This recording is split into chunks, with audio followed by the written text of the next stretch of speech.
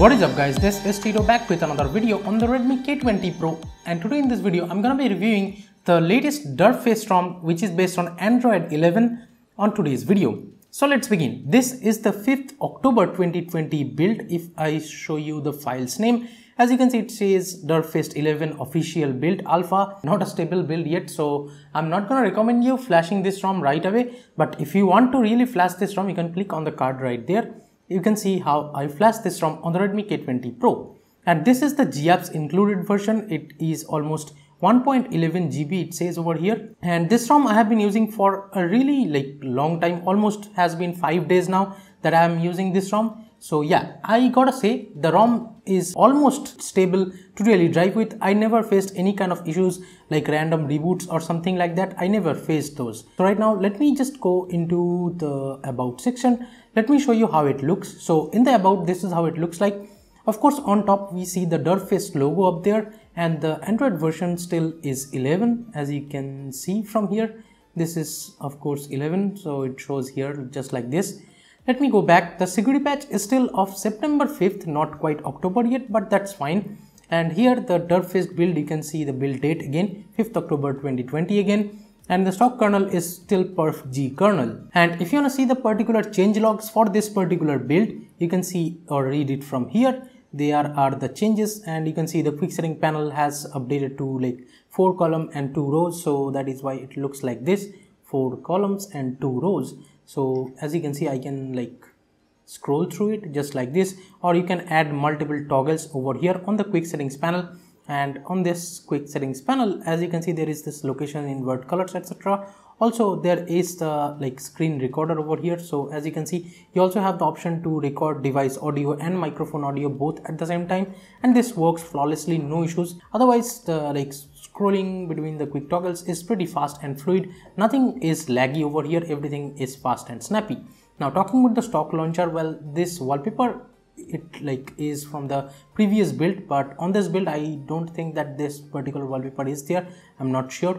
And I have also installed the Google's wallpaper app. That is why, as you can see, there are the living universe section, but it does not open simply. I don't know why. As you can see, there is the come alive section, and we have this wallpaper over here, and you can have any wallpaper. Of course, this I have installed separately, of course, from Play Store, the Google's wallpapers app, so that is why it's there. Now talking about the stock launcher, this is a pixel launcher. As you can see, it says pixel launcher. So to the left of this stock launcher, we do have the Google Now cards, or the Google's discover page you may call, and swiping down gets you to the notification panel, so that is not an issue. Swiping up gets you to the app drawer, and also the widgets and stuff are working fine. But as you can see, there is a little bit of white border on this thing. As you can see, it has this settings over here for this particular widget, but yeah, the widgets are actually working fine, so that is not an issue. The stock camera here is a Google Camera Go, so nothing much to get excited about the stock camera. This is a pretty basic camera. It says how many pictures you can take with the left storage that you have, and even in video you can see how much hours you can or how much minutes you can shoot the video on. So yeah, this is a very basic camera, I would say. If you are coming from another custom ROM which has MIUI camera or something, you might be a little bit disappointed here. But yeah, Google Camera Go is taking fine pictures. It's not bad or something, but yeah, this is how the camera looks like, of course. And you can take normal selfies, even portrait selfie option is there, as you can see. So if I just take a portrait picture, as you can see, it does take the portrait picture, and here this part over here is blurry if you are noticing. And if I switch over here, as you can see, this part is in focus. So yeah, the portrait pictures and stuff, everything works. Nothing is wrong over here with this Google camera. And also the light of the front camera is working fine, no issues with that. And this is how the system panel looks like. Here we do not have any system updater yet, and in the gestures we do have the system navigation gestures. These are the Android 11 kind of gestures. The full screen gesture over here is working totally fine with Android 11s, and here you can customize the left edge, right edge kind of thing, and 2 and 3 button navigation options are there too, so that is not an issue. And quickly open camera option is there, so you can double tap the power button to open the camera quickly when the device is locked. So that is one cool feature. Here we have the front camera sound effects. You can disable or enable any kind of sounds over here for popping out the front camera. And the stock keyboard over here is Gboard, and as GApps is pre-included on this particular build, the Gboard is there, so that is not an issue. That should not be an issue for you. I have also installed Google Camera 7. This is also working fine. This is the Unix version, and if you want to flash this Google Camera and use night sight and stuff on this ROM, you can do that. All the lenses and stuff are working fine. Even with night sight, you can like switch to it. You just go to the night sight again with that. So yeah, as you can see, this is the GCam 7.3 version 2.2 by Unix. If you want to install this, you can click on the card right there. Now let me tell you straight that there is no double tap to sleep or something. If you go into the display settings, as you can see, there is nothing like double tap to sleep, but double tap to wake is there, and you can use that from the lock screen, and it does work fine from even the always on display. And if you're talking about the ambient display, let me actually show you from this lock screen settings. We do have this always show time and info. That is the always on display here. Or you can go to the advanced settings and have this pick up, raise to wake, hand wave, pocket mode, everything else for the ambient display, but I'm not using that. I'm just using the always on display. And let me go back here in the display settings. You will also find one more really cool thing that has been added with this update, that is the accent colors. As you can see, you can change the accent colors right now to anything else like red, and right now, as you can see, the accent colors has changed, so you can use that. Also, the dark theme is working fine over here. As you can see, this is how it looks like. Yes, I have been using it with the dark theme, no issues with the dark theme. Let me switch to the default one. Right now, as you can see in the headline and body fonts, there are a lot of fonts, but I have been using it with the pixel font. But yeah, plethora of fonts options are there. Considering this is alpha build, these are like plethora of options for fonts. And we have the icon shapes you can choose from. As you can see, there are plethora of icon shapes. Icon pack, you can choose like rounded, filled, circular, or anything else. Then we have font size, display size, everything else customization. DC dimming mode is there, but I did not use that. So yeah, DC dimming is there if you want to use that. Except for that, we have the screen timeout, then night light and auto or adaptive brightness is working fine here. And then the wallpaper section is there. So yeah, and colors are set to boosted by default. And there is a screensaver option too if you want to have that. And let me go back from here actually, and in the battery settings, this is how it looks like. Now talking about the battery life, this is quite interesting. Since it does not have a lot of customizations, you should not be surprised with the battery life. But yeah, considering this is an alpha build again, the battery life has been really great. I have got about 8+ hours of screen on time with this ROM, so no issues that I faced with the battery life. I would say the battery life has been really great over here. So I would say if you are someone who likes a lot of battery life, you can definitely go with this ROM, because it simply gives you about 8+ hours of screen on time with every usage. So that's great. With every full charge, I mean like 100% charge, and 18-watt fast charging did work super fine here, no issues with that. And here we have the thermal profiles for like changing it to particular apps.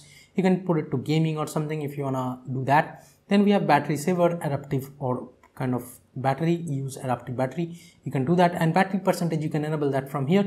If you enable that, you can see the battery percentage on the status bar. In the sound settings, we do have the Mi Audio Direct 2, so I have been using it with the youth edition, and with this, the sound quality via the headphone jack over here has been really awesome. I never faced any issues. The sound quality is great with the headphone jack and Bluetooth as well. Here we have also this enable hi-fi audio direct kind of thing, and you can use that. There is also the presets for the sounds, and even for calls, I never faced any issues with the audio quality. And this is how the stock dialer looks like. Of course, VoLTE is working fine, but Vio Wi-Fi is kind of buggy as mentioned by the developer, and there is no call recording option on the UI of the stock dialer. This is a pixel dialer pretty much. No issues with the sound overall in this ROM. Here we have touch sound, charging vibration, dial pad tones, screen locking sound, etc. disabling option. Again, we have the live caption and vibrate for calls option is there, but here some more interesting thing is that you can change it to always vibrate or vibrate first then ring gradually and stuff like that. So yeah, these are Android 11 kind of features.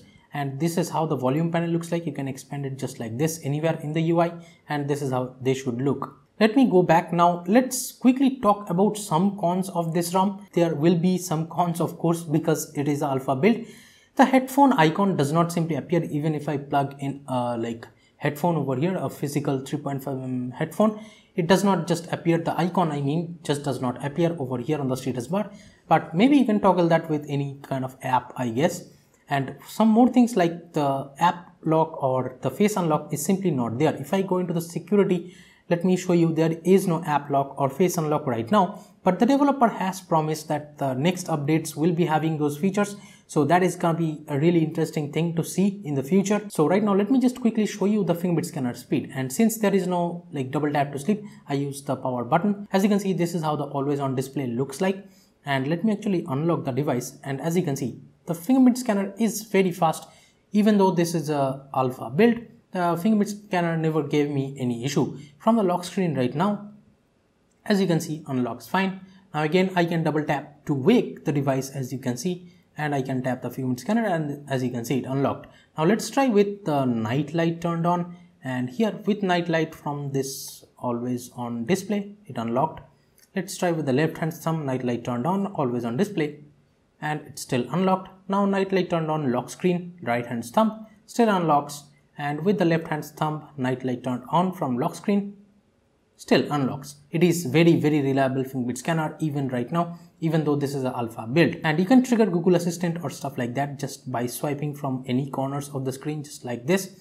So yeah, this is a very interesting feature. This works super fine. Now on the previous video of this particular ROM flashing, I did not show you guys the power menu, but here as you can see, this is how it looks like in the power menu, and you can see there is the power off kind of thing and screenshot and emergency mode, and the whole screen stays black. And if I am on the lock screen and if I hold the power button right now, it shows the fingerprint scanner on the bottom to just unlock, and the power menu will still stay over here. So let me just show you. As you can see, if I tap, the screen will actually be unlocked when I go back right now. So yeah, that is how the power menu shows over here in this UI. And with this power menu, if I tap the power option, and I can just straight up restart from here. There is also a power off option and the restart option. And if I tap and hold the restart option, it will go to the safe mode. There is no like advanced reboot or something yet, but yeah, it's gonna be interesting to see how they look like in this power menu with advanced reboot in future. And on the recent panel again, this is how it looks like. And here, as you can see, we have this selection option, so I can just select any kind of text from here, just like this. As you can see, I can select this text and share it or copy it or search for it in Google. So that is a very interesting feature, considering this is a recent panel kind of feature. And you can take screenshot of this particular like app over here. As you can see right now, if I take a screenshot from here, this is actually the screenshot of the app, like inside the app, not of the whole screen on the recent panel. So that is a very interesting feature. And you can of course like add some doodle over here if you want to. The security level over here for DRM info shows as level 1. So that means you can use Netflix or Amazon Prime in 1080p over here. So that is a really great thing. But one thing that does disappoint me is about the safety net status.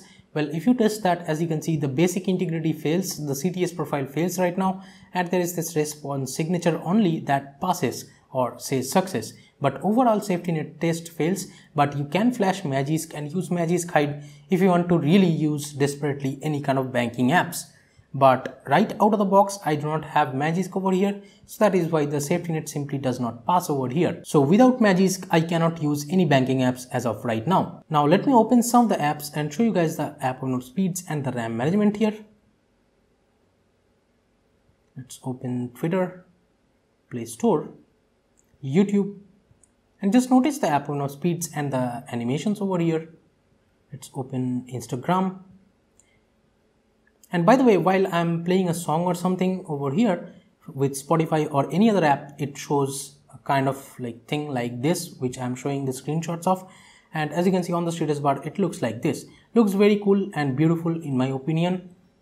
So right now, let me just open all these apps from memory.